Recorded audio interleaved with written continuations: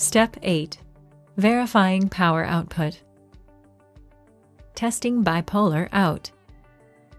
Connect the red test lead to the left output of the bipolar port on the ForceTriad, and then the opposite end of the red test lead to the variable high port on the QAES3.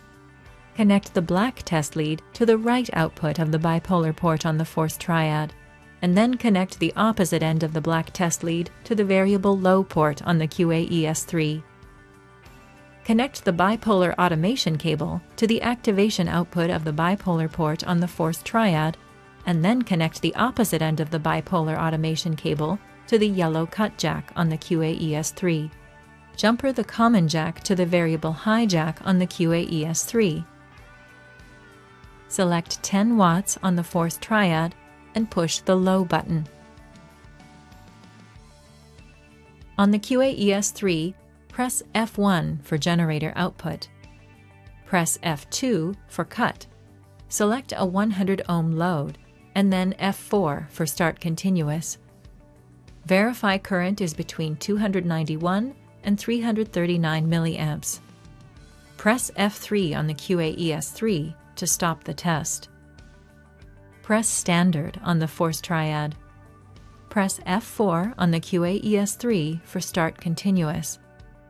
Verify current is between 291 and 339 milliamps. Press F3 on the QAES3 to stop the test. Press Macro on the ForceTriad. Press F4 on the QAES3 for start continuous. Verify current is between 291 and 339 milliamps. Press F3 on the QAES3 to stop the test. Repeat these tests for 30 and 95 watts per the following table. After testing bipolar output, disconnect all the leads. Testing monopolar cut. Connect the red test lead to the left output of the monopolar 1 port on the ForceTriad, and then connect the opposite end of the red test lead to the variable high port on the QAES3. Connect the blue test lead to the coag jack on the QAES3, and then connect the opposite end of the blue test lead to the center output monopolar 1 port on the ForceTriad. Connect the yellow test lead to the cut jack on the QAES3, and then connect the opposite end of the yellow test lead to the right output monopolar 1 port on the ForceTriad. Jumper the common jack to the variable high jack on the QAES3. Connect the ESU dispersive safety lead to the REM port on the ForceTriad, and then connect the black banana to the variable low jack on the QAES3. On the monopolar 1 test screen of the ForceTriad, select 10 watts on the cut power control. Push the pure button on the ForceTriad. On the QAES3, select 300 ohms. Press F2 for cut, and then press F4 for start continuous. Verify current is between 146 and 218 milliamps. Press F3 on the QAES3 to stop the test. Press the blend button on the ForceTriad. Press F4 on the QAES3 for start continuous. Verify the current is between 146 and 218 milliamps. Press F3 on the QAES3 to stop the test.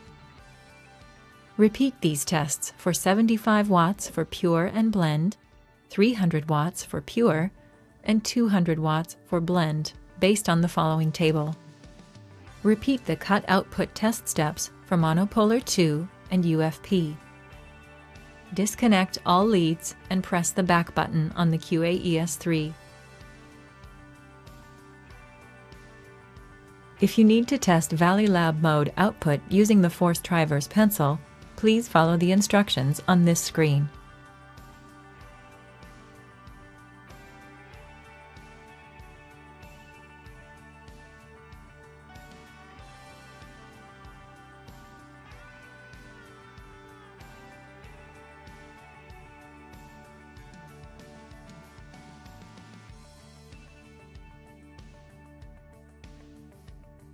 Testing monopolar coag.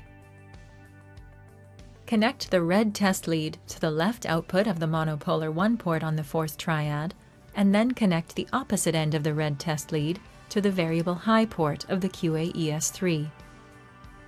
Connect the blue test lead to the coag jack on the QAES3, and then connect the opposite end of the blue test lead to the center output monopolar 1 port on the ForceTriad. Connect the yellow test lead to the cut jack on the QAES3, then connect the opposite end of the yellow test lead to the right output monopolar 1 port of the ForceTriad. Jumper the common jack to the variable high jack on the QAES3. Connect the ESU dispersive safety lead to the REM port on the ForceTriad, and then connect the black banana to the variable low jack on the QAES3. On the monopolar 1 test screen of the ForceTriad, select 1 watt on the coag output power control. Press the fulgurate button. Press F1 on the QAES3 for generator output, then select 500 ohms. Press F2 for coag, and then press F4 for start continuous. Verify current is between 20 and 100 milliamps. Press F3 on the QAES3 to stop the test. Press the spray button on the ForceTriad. Press F4 on the QAES3 for start continuous. Verify the current is between 20 and 100 milliamps. Press F3 on the QAES3 to stop the test. Repeat these tests for 30 watts and 120 watts for fulgurate and spray based on the following table. Repeat the coag output test steps for monopolar 2 and UFP. Disconnect all leads and press the back button on the QAES3. Testing ligature output. Connect the special red ligature lead to the left output of the Ligature 1 port on the ForceTriad, and then connect the opposite end of the special red ligature lead to the variable high port on the QAES3. Connect the special black ligature lead to the right output of the Ligature 1 port on the ForceTriad, and then connect the opposite end of the special black ligature test lead to the variable low port on the QAES3. Press the wrench icon on ForceTriad. Press Service. Enter the password provided in the OEM service manual. Press Enter. Press Diagnostics. Press Debug Mode. Under Mode selection, choose Ligature Test. Under Port selection, choose Ligature 1. Under Open or Close Loop, select Close Loop. Select Level 1.0. On the QAES3, select F1 for generator output. Select a 50 ohm load. Press F4 for Start Continuous, and then on the ForceTriad, press Start RF. Verify current is between 288 and 355 milliamps. On the ForceTriad, press Stop RF, and then press F3 on the QAES3 to stop the test.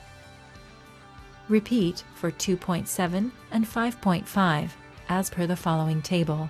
Repeat all of these tests for Ligature 2. Disconnect all connections and press the back button on the QAES3.